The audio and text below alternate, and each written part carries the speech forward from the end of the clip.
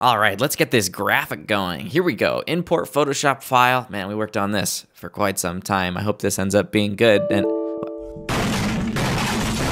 hello everyone, and welcome back to another tutorial. Today we are looking at all the possible reasons why your Photoshop file might not be importing into GT Title Designer. Getting right into it, the first reason might be wrong color mode. GT Title Designer only supports RGB color and 8 bits per channel. To set that in Photoshop, just go to Image, Mode, and set the values there. The next reason the import might be failing is your canvas size. Your canvas size will need to be exactly the same as your GT preset size in order to import correctly. Simply go to Image, Canvas Size, and adjust the resolution to match your GT Title project's resolution. For me, this is 1920 by 1080, but GT Title does support 720p or 4K.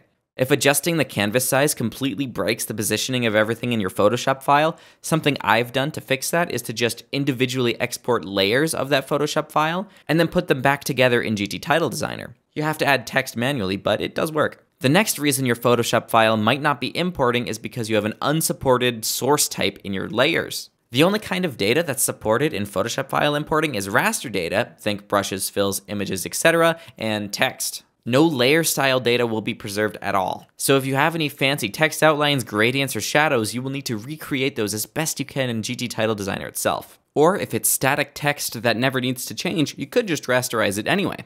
To rasterize a layer, simply right-click on it and click Rasterize Layer. You can also preserve the layer style by right-clicking a layer and clicking Rasterize Layer Style. But remember, once an element has been rasterized, it cannot be edited unless you start the process over again. It's essentially just converting it into an image. Sometimes when you rasterize layers, it doesn't quite look right.